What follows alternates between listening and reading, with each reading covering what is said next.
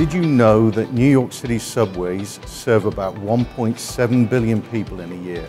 They all need mobile broadband, and with the restrictions on space, it is difficult to accommodate all of the operators. We're here in San Diego at the CBRS Alliance all-member meeting to show you an exciting demonstration of CBRS neutral host through collaboration with Nokia, Qualcomm and Federated Wireless. This is the first ever single TDD LTE network using 3.5 GHz CBRS spectrum that can serve multiple operators and service providers. This is also the first solution that uses a single FlexiZone small cell for multiple bands.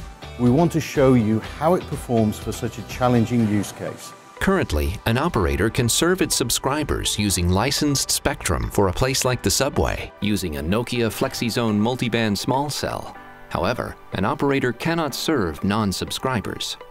When we turn on CBRS with neutral host on the same Nokia FlexiZone multiband small cell, the operator can serve its subscribers as well as non-subscribers. This solution provides neutral host capabilities similar to a distributed antenna system, or DAS, using the low-cost, high-capacity, and simple deployment of small cells. The demonstration here in San Diego is challenging given this is live and over the air with multiple Navy ships and their radars in use.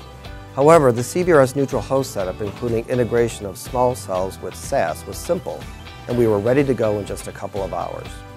We are connecting to Federated Wireless SAS in Boston, and it is able to allocate the channels not used by defense and deliver great user experience.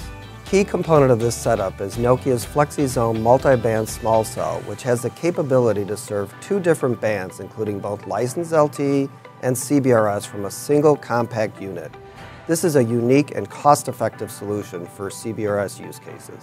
This solution can enhance the broadband experience for venues not possible before and open up new business opportunities.